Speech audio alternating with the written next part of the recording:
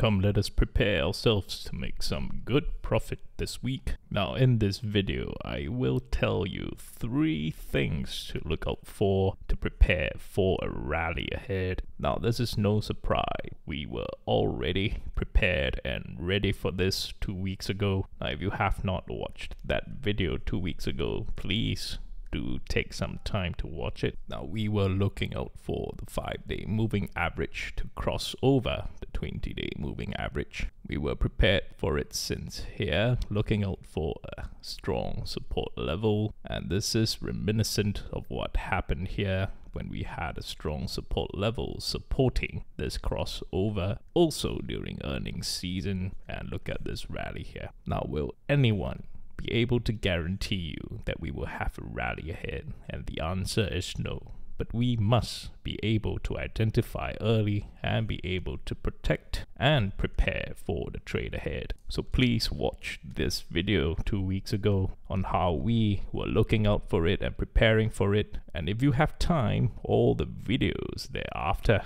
as you see how we prepared for it step by step. Now, so much still falls upon what's ahead, and we need to prepare ourselves for the catalyst events ahead. Huge events ahead of us. We have an incredible week of earnings coming up, and this will make or break the potential rally ahead. All your mega caps are right here, right here, right here, right here. You have all your energy, and so many in the S&P 500 right here, right here, right here. So get ready for a huge week ahead of us. Now, this will lead us to the FOMC meeting on the 2nd of November. And one big reason why we had this large rally on Friday after the crossover happened was also because we have potential news of a Fed pivot that may be happening. So you see, big money has set the stage early on and already started buying way before that. Now remember, I mentioned 3 things to look out for, so I will talk about it in terms of technical analysis. What are the 3 things we need to be paying attention to?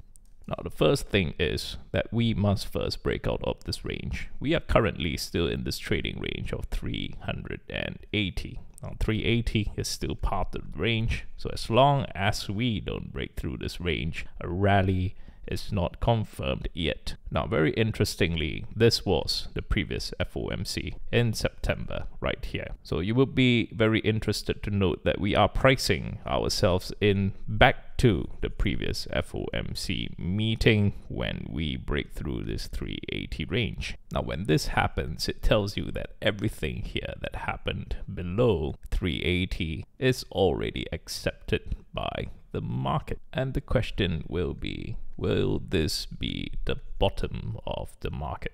Now, that's a question I will not be talking about in this video, but just know that we are pricing in back to the previous FOMC minutes. The FOMC meeting, and that will render whatever that's trading below here invalid, because we're back to where we belong in terms of market sentiments. And that's if we break through this 380 range right here. So that's the first thing you need to pay attention to. Secondly, we have to pay attention to this candle that opens and closes on Monday right here. We need the candle to trade completely above the 5-day and the 20-day moving average. Now, when that happens, you have some certainty that the buyers have found some sort of support above the moving averages. So that's the second thing you want to pay attention to. So that we want to see on Monday, if it happens, or within this week, especially with all the major and mega cap earnings this week. The third thing you have to pay attention to is the major constituent of SPY, which is the Qs. Now, you may notice something, that the Qs have yet to cross over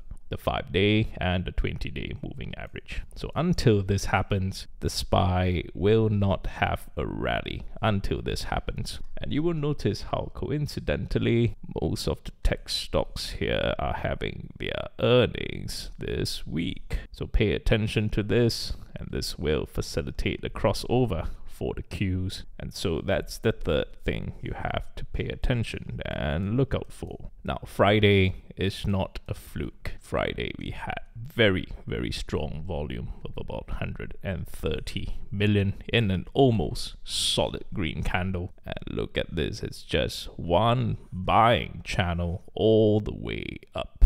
Now, first things first, on Monday open, you have to watch and see if we reject this level and trade back underneath orange 372. That's always the first thing you look out for, especially in a new week after Friday when we have a sprout out of the trading range. So first things first, look if this returns back under orange 372. And if we do have a rally that may be starting to help us break out of the range, you must always look out for a strong support level. So when we take a look at the charts, we want to be identifying all the major levels and whether they will form some sort of support level. Now you must be looking out for trend lines here, channels here, and the bottom of the channel will be that major support, as well as look out for certain structures that may be forming. So pay attention to that, and we have some major levels here. I will be explaining that in part 2 on how and what we should be looking out for,